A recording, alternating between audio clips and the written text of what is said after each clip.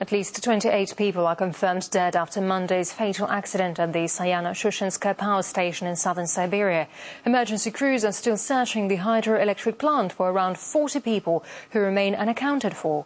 Prime Minister Vladimir Putin has called for compensation available to affected families to be increased. RT's Sean Thomas is following the story in the Russian Republic of Khakassia. Well, as you know, Russian Prime Minister Vladimir Putin has spent the majority of the day here at the Sayano-Shushenskaya hydroelectric plant here in Khakassia. Now, he went on a tour of the machine room with the emergency minister, and in fact, he spent the time talking to emergency workers and seeing exactly what was happening on the ground. After that, he had some very important words to say.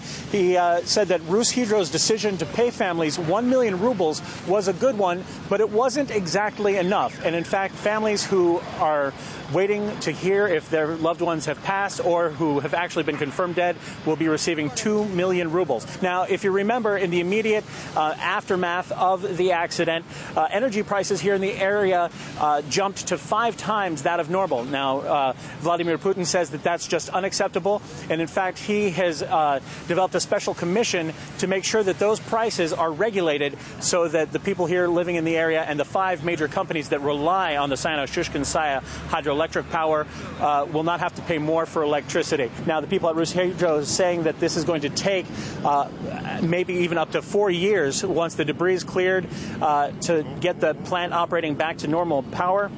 But Putin has actually said that one of the things that we need to do as an entire country is make sure that the infrastructure around the entire country is overhauled and is checked to make sure that emergencies like this do not happen again. Here's what he had to say about that.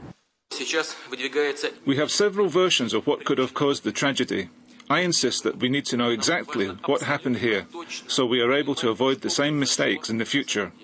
There is no evidence here at the plant of a terrorist activity having taken place. And of course, as time goes by and as the investigation continues, we'll learn more as to the exact causes of why that hydroblast took place.